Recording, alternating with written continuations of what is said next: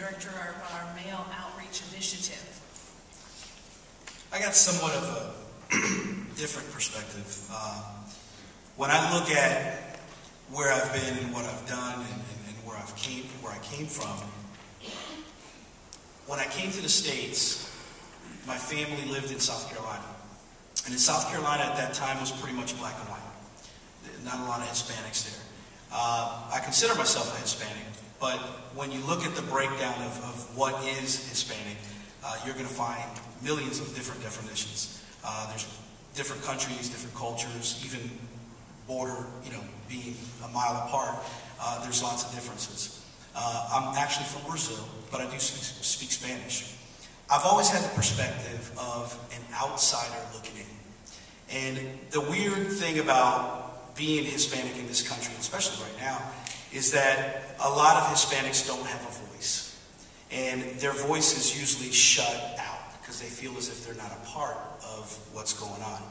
Now, growing up in South Carolina, I did experience racism, segregation. The funny thing is, my neighbor to the right was white. His name was David Davis. And my neighbor to the left was black. His name was Maurice. I played with both of them, but they couldn't play with each other. And I always asked, being 6, 7 years old, I've always asked my parents, why is that?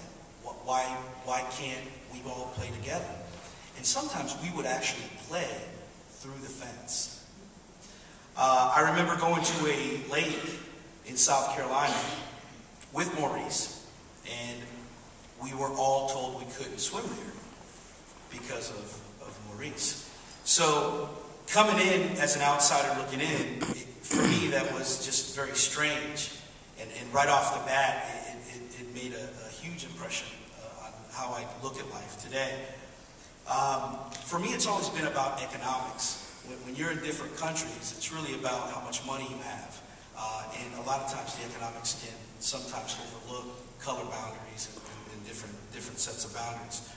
I think that there is an obligation for people to reach back and do, and that's sort of what I'm doing with my life, because I feel that there's not enough of folks doing that today.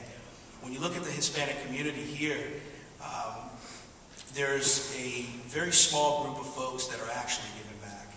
And when we look for advocates to step up to the plate and assume leadership positions, very few do that. I can think of one right now, Robin Gomez with the city of Clearwater, wears many hats and does many things. And he's a real strong advocate for the Mexican community. But when you look at others, there really isn't. So for me, it goes down to economics, being an outsider looking in, and looking at the changes and seeing the future as to where this country's going. I think that there's a lot of changes, and we're heading there pretty fast, at a pretty fast speed.